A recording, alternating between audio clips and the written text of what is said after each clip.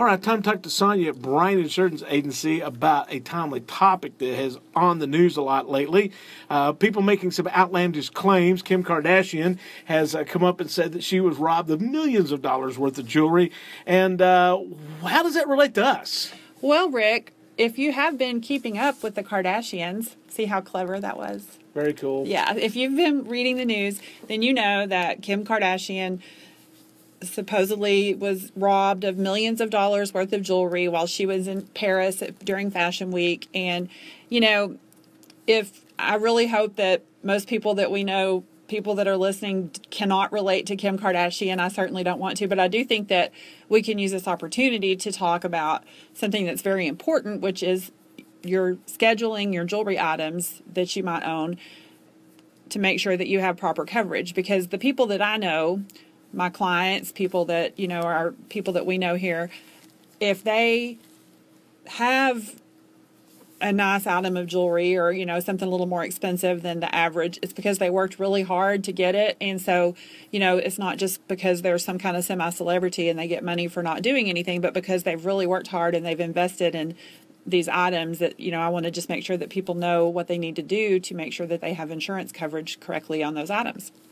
You know, some people travel, go out of town, different things. They have a, you know, $15,000, $20,000 wedding ring or a necklace that costs lots of money and things like that. You're going to want to show those things off. You want other people to see what you've got. But those are things that definitely have to be scheduled upon your policy, so that way the insurance company knows exactly what you got. That's right. And you don't want to rely on just your homeowners or renters policy. While there is some coverage for jewelry on those policies, it is very limited. And it's also going to be subject to your deductible. So the best thing to do is to either schedule your jewelry items on your policy or get a separate valuable items policy.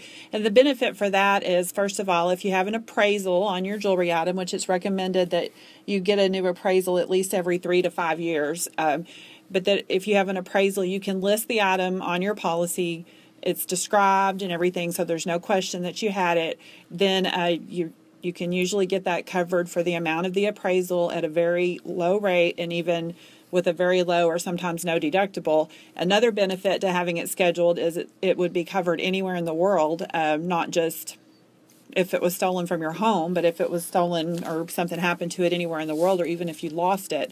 So I can't say enough, you need to make sure that you have those items scheduled either on your homeowner's policy or valuable items policy. And while most of us don't have, you know, $2 million rings or anything, you know, it's an investment to us, and I think it's important that you make sure that you have that stuff covered.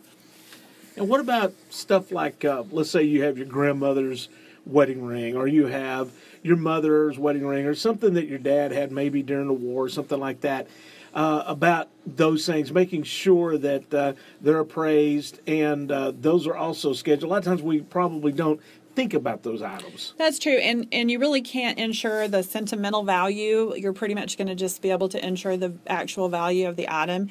And another thing that if you do have things like that we recommend is to have a safe and keep those things in a safe. And in fact, if you do that, a lot of insurance companies will give you a very large discount on your valuable items policy because you do keep them in a safe. But yeah, again, it means something to you, and that's what's important, so you want to make sure you protect it. You know, speaking of the jewelry situation, gold and things like that, this is maybe a little different. What about stuff like gold coins and things like that you see a lot of jewelry stores selling now? Well, that's another item that is limited. Coins, money, any kind of money, especially collectibles, are limited on the homeowner's policy. So if you do have a collection or some valuable gold coins or what have you, talk to your agent about scheduling those as well. And while we're talking about it, your firearms is another thing that's important that is limited on your homeowner's policy that you do need to schedule.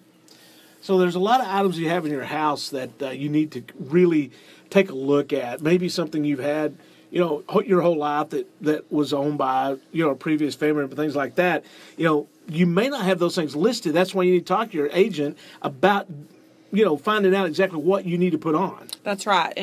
And it's really, you know, I've had several clients where they have either a fire or a theft, and it's really difficult to remember everything you had. it's just hard. You know, you're already in shock because you've had this loss, whether it's, like I said, a fire, theft, something that's happened, and then it's really hard to start putting together the things that you have. So it's really good to have those things listed, especially the ones that are limited, like the jewelry or the collections or the firearms. Have those listed out and scheduled. Keep a copy of your appraisals in your safe, or have your agent keep a copy of them. Just little tips like that, so that if something does happen, that you're prepared, you know what you lost. Another thing, good tip is to take pictures of these items, put them on a flash drive someplace away from your home, maybe in your office or someplace. That way you can identify it real easy if it's stolen or if you lose it in a fire, these sort of things.